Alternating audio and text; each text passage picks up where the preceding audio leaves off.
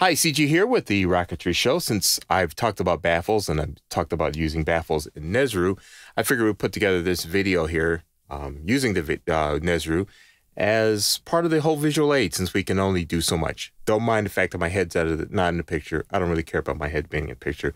This is the star here, Nesaru.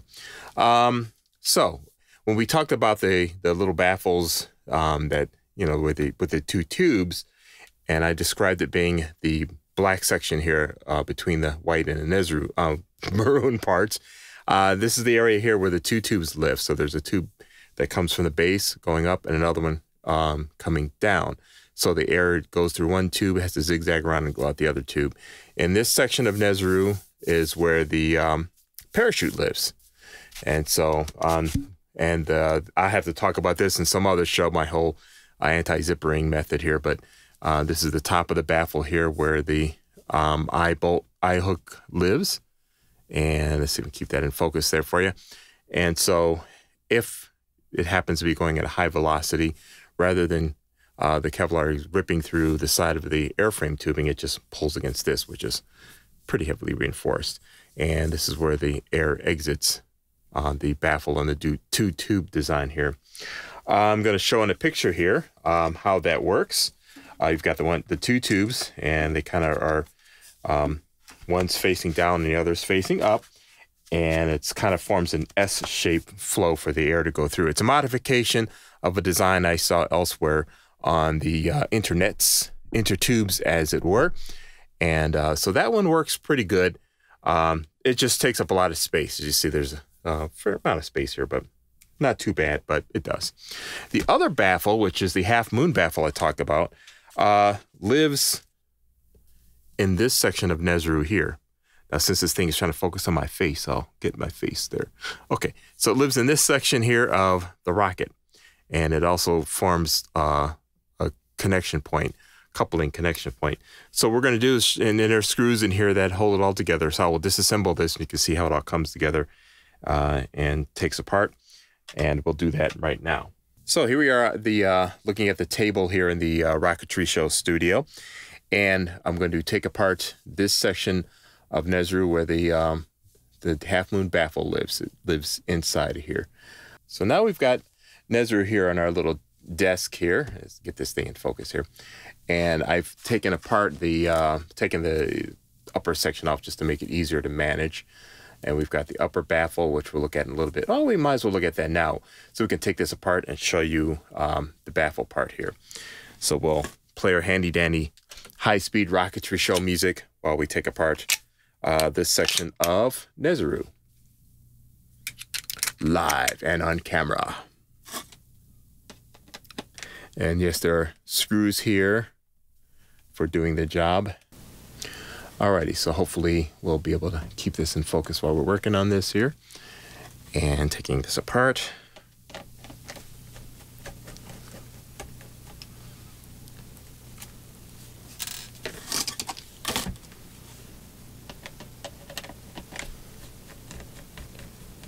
And once again, this is the S-channel type baffle that we're going to show you where the gases come in. You can't really see where it comes out because the upper section is permanently attached there, but we will wiggle this off.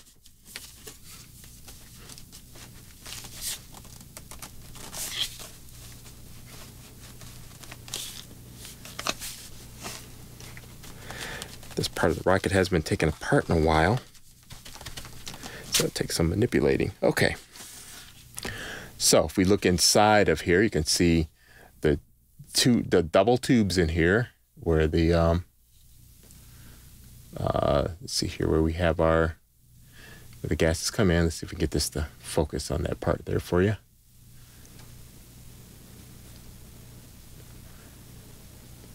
So you see the two holes where the gases come in, and then there's another set of double tubes that are on this side, but they vent on this side of the tube, which you can't see where they vent. So the idea is the gases come in this way, zigzag around, exit out that one. I'm going to show you in this picture here how that works. So that is the main parachute deploy ejection baffle for Nesaru. The twin rocket Ares, its sister rocket, has a triple half moon type ejection baffle for this section of that rocket, and that works very well too. So now we're going to, and I guess we can show you how the ejection charge works on here by taking apart this section of Nesaru. Nesaru gets smaller now as we take apart all this, but this is just simply a tube where when there's an ejection charge, I use these little centrifuge tubes that fit down inside of the hole in there, and they kind of blast and direct the charges upward. In fact, since its flight a little over a year ago, I see floating around here the little cap out in there. Got some black powder residue in here. I'll just dump that out on the studio table. So we'll take this apart. And then this part comes off. From here. So the ejection charge will actually sit in here, and out the back, the wires just kind of come out. Try to keep as much pressure forward as we can, and then internally this sits over top. This sits over top of this part just like that inside, and the wiring comes out and connects to this. Now the reason the reason why I do this is it keeps all the residue which you see has built up on this part out and away from all the electrical connections, and they stay nice and clean, so I don't have any corrosion or anything going on the wire terminals. This is the electronics bay, by the way. So a Nesaru. So Nesaru still uses a conventional avionics bay with the switch band and everything, and it all just kind of connects here like that. Now there's conduits because which is this running down the side, and as it separates here, you see that there's, well, you can probably barely make out, there's a couple of pins here, and they connect to there. This is for the Apogee charge. So it'll go down the conduit here and into the compartment here where the Apogee charge lives. And that's how I put that behind the baffle, which is here, which is where we're getting to. But this right here is the electronics bay, and it also is where the wireless communications for telemetry lives with my experiments with that. And the little beeper here, the amplifier for the stratologger to make sure that's nice and loud there. Okay, so now we're going to take apart the baffle here for the Apogee and show you what that's about. So we're going to just start by taking apart this coupler section, which uses the baffle as the primary means of coupling these two pieces together. So we're going to go ahead and take this apart here with the screws that are on here.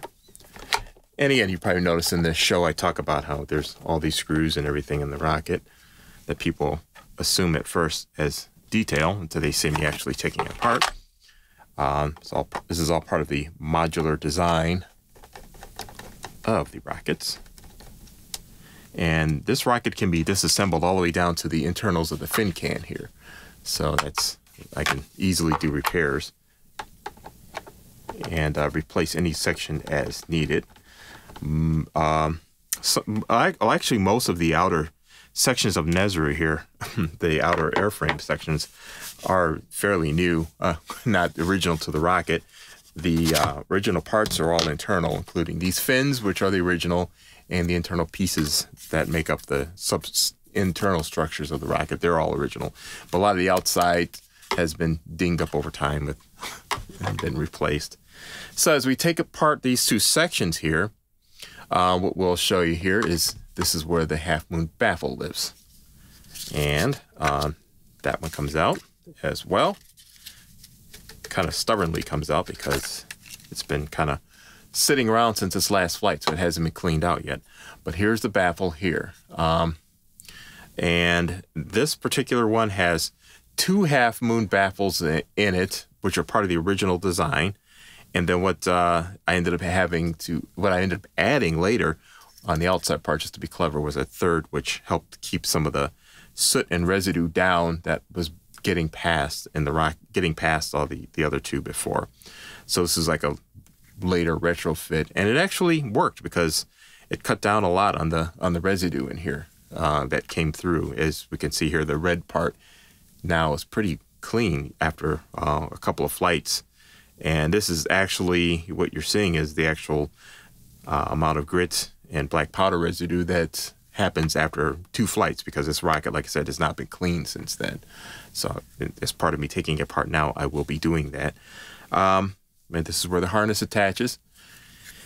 And inside here, what I mentioned, there are these T-nuts that I kind of basically flip around backwards, and they are mounted internally here and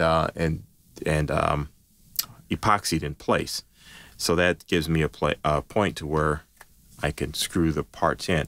And when these come together inside the rocket, the holes line up to holes that are here around the outside of that section.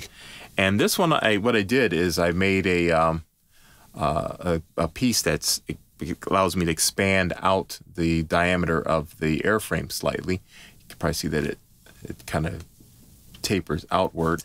And I did that with some wood filler and another piece of airframe tubing that I cut a slot in to allow it to open up. And then I made it so that it fits around the conduit here for the ejection charge, for the Apogee ejection charge.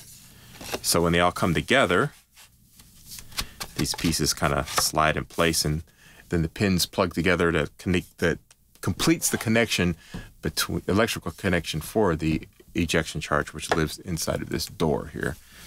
So that's how I use the baffle as a coupling mechanism that I can take apart and put back together again. And even without the screws in it, it's nice and sturdy, and it's a great design that I kind of came up on kind of in a weird dream state one day, which ideas tend to come about that way. Let's get this thing focused there. There we go. So we will open this up now, so I can clean these parts later so that they come together, they come apart a little bit smoothly. But that's that section here.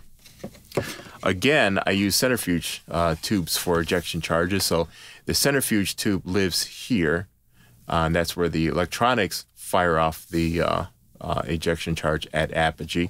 And then as a backup, there's the motor ejection charge on this one. So in essence, in this rocket, what I have here is a stuffer tube, and you can see it goes clear through. So the motor ejection charge goes through after the fact, but they're both behind this baffle, this Halfmoon Baffle. And that is the main reason for the conduits that run down the rocket, is to get the Apogee charge behind the baffle that's back here. And just for completeness, I will show you the door, what's inside door number 1 here. So I'll pull these off. And this rocket has been, you know, flying. Well, the original parts of this rocket have been flying for about 7 years now. Like I said, like most of it's been on the outside. Most of the parts you see of the rocket outside of the fins have been replaced over time, especially after the first flight. If you see a picture of Nesaru in its first flight, it has a slightly different color scheme to it versus what you're seeing right now, and that's because shortly after its main flight, here, the original parts were damaged, so it had to be replaced from falling out of the sky at 1,700 feet and hitting the ground pretty hard. But the fins and everything stayed intact. So behind this door are the connections for the Apogee charge.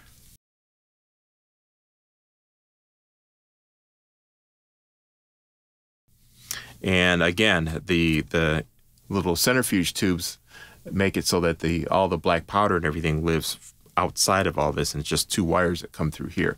And the idea again is to keep the black powder from blowing back into this space. and so it stays nice and clean. And part of how I do that is I'm able to seal this. So I have a thin layer of silicone around this opening here, and then I kind of lightly grease it so that when I put the door on and screw it down, it creates a seal so you don't get any air wanting to flow backwards, which would also pull black powder residue in around the electronics. So I try to keep as much of it going forward as possible when the charge goes out. So that's the how the baffle scheme it works into, or what I do as a baffle scheme for my rockets, and also how it fits into the whole modular design of the rocket. And the scheme you see now kind of evolved a little bit over time.